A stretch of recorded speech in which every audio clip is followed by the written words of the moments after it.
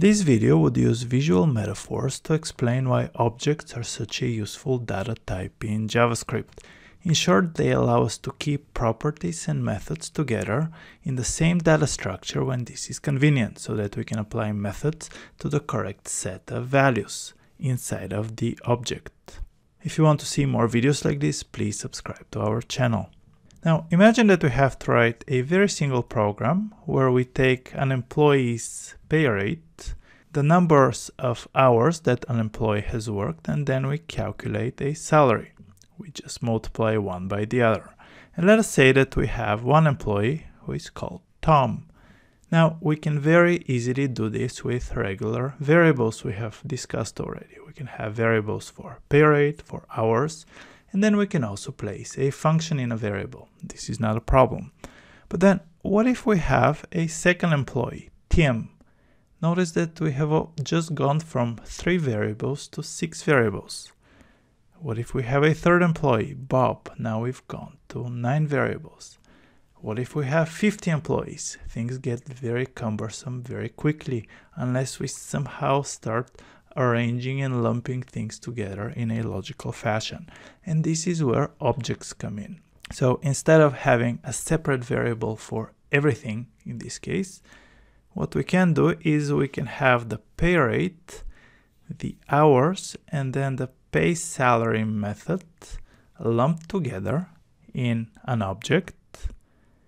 And then we can have this object associated with the employee. For example, we would have a variable Tom, and then the object associated with the variable Tom in memory would contain all of this information as it pertains to Tom. And we would have a different object that refers to Tim.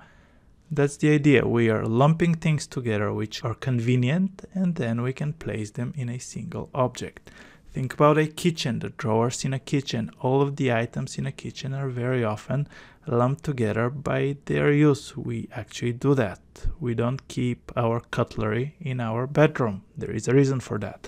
And this is why using objects is very useful. It does exactly the same things. It keeps like things together, and then it allows us to apply methods to properties in a very convenient and structured and easy to deal with way. When we discuss objects, we have to be aware of some terminology that we use that refers specifically to the object value type. If we think about what we've already seen, where we had a Bob property with an object associated with it, the entire bookshelf-like feature in this case would be called an object. If we talk about an individual shelf, we would be referring to a property, and notice that the property would have more than one thing associated with it. The property would have a key, and this would be the name of the shelf, and then it would have a value, and this would be what is placed on the shelf. So you have to be aware of these terms. Very often we will talk about properties, when we will be returning to both the name and the value associated to that location. Very often we will be referring to object keys, and in this case we will be referring to the label that we use for the particular value within a property.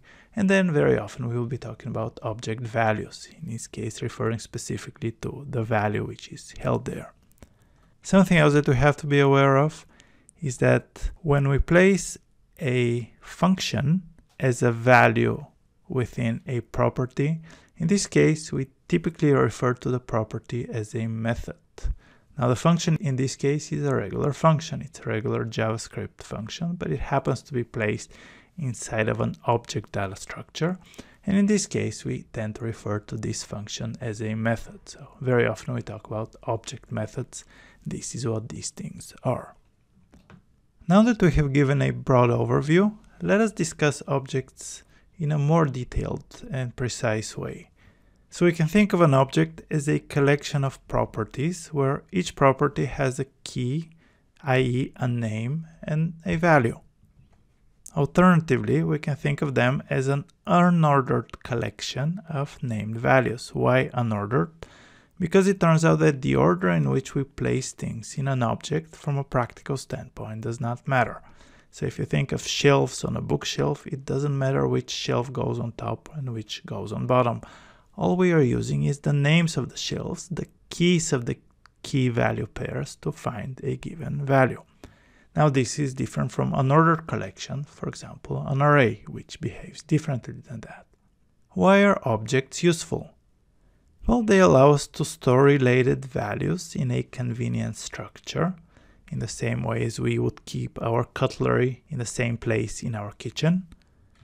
And they allow us to easily relate methods to the values they should operate on. So we can have a method which can only operate on a specific set of values without getting everything confused, without getting the individual objects mixed up.